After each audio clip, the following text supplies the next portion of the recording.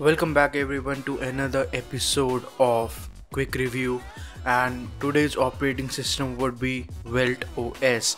Now Velt OS is a bit differently designed operating system in the sense that it's not designed by a single team. It's actually designed based on voting and discussion by the community. So they have a big community where people can come in and vote on features and other stuff like that. So this is what their voting forum looks like. And yes, so this operating system is pretty much community design, and they say that it is a user designed operating system. So that means that you guys can choose what features go in and what features don't.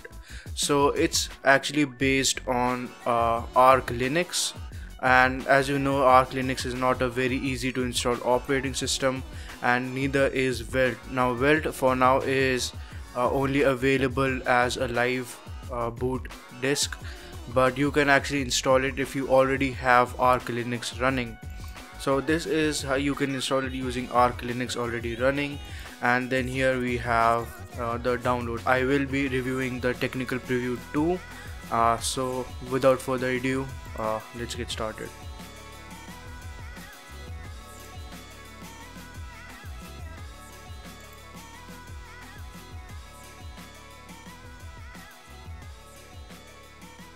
So as you can see, it's so much based on Arch Linux that the boot screen is basically what you will get if you are running Arch. And this is only a technical preview, so they don't have much stuff like boot splash and all of that stuff figured out. So it's just the plain simple operating system for now, and I think you guys will like it because all the graphical user elements have been designed from scratch. Alright, so this is what it looks like. It won't go at a higher resolution than this because I am running it on a virtual machine. So we'll just log in and let the UI load.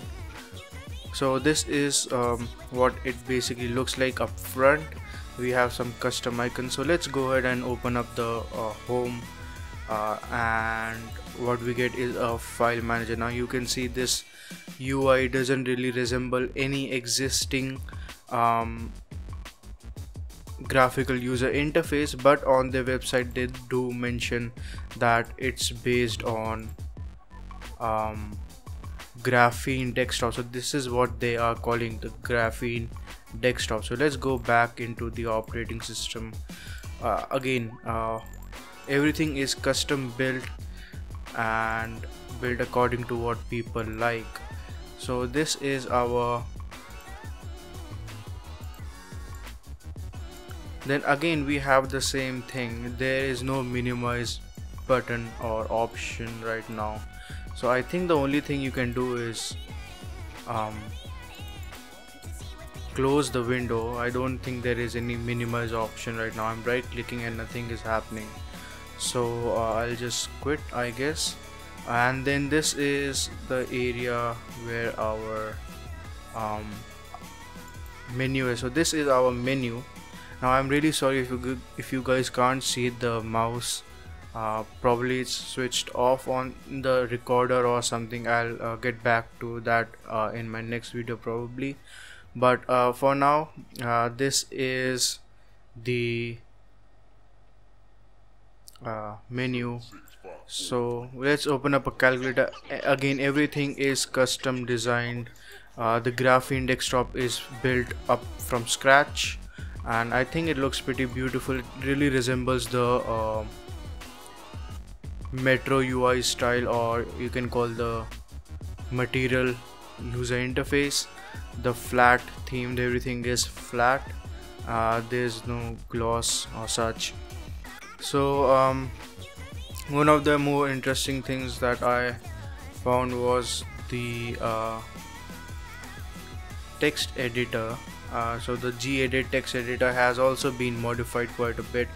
So again, it's on the same graphene UI. I think it looks really pretty with all the all the windows having completely different colors custom to what they are. And let's go ahead into preferences and I'll show you what I really mean. So you can select this, and then we have the option of display line numbers. So I guess if you're writing a code, this stuff is really helpful, and you can write some code or the other.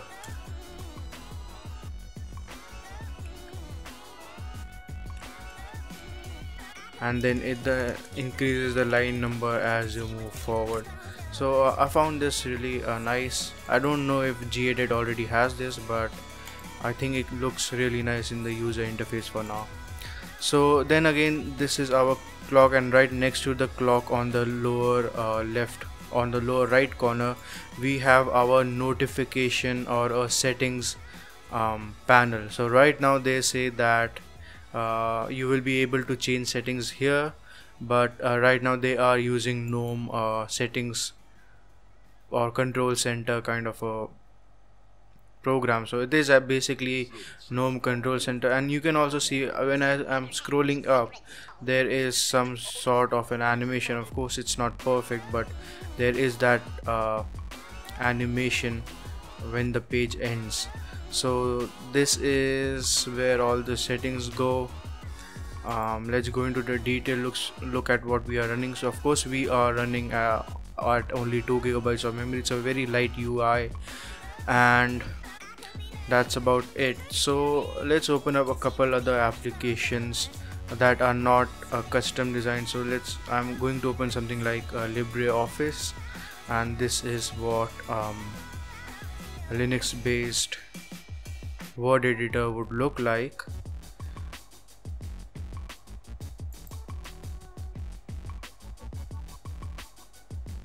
Alright, then again, some of the elements are still the same because that's how they're built into the program, into the LibreOffice program. But what we have is there it kind of merges into the Graphene desktop pretty well. So again, it's more of a basic custom desktop job than anything else. People have been using Arch Linux for a long time now. Arch is something that you can really go ahead and customize to your liking, and I think these guys did a great job at that. So this is about it. It's a very early stage of development, so there's not a lot to it, and just for the fun, just for the sake of it, let's look at what kernel we are running. So we are running at 4.4.5, which is pretty recent in terms of stable kernels. And then again, it's a 64-bit build, and only 64-bit is supported now. So again, I am just playing around with the file manager, and because this seems to be the most custom thing I could find, and you can see how the UI really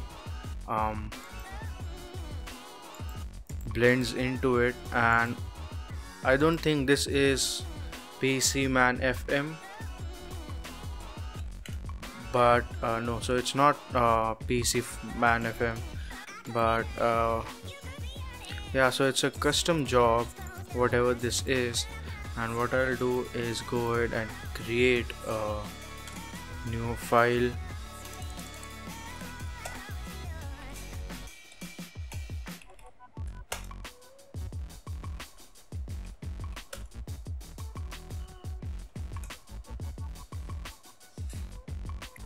So and here you can see new.txt, copy and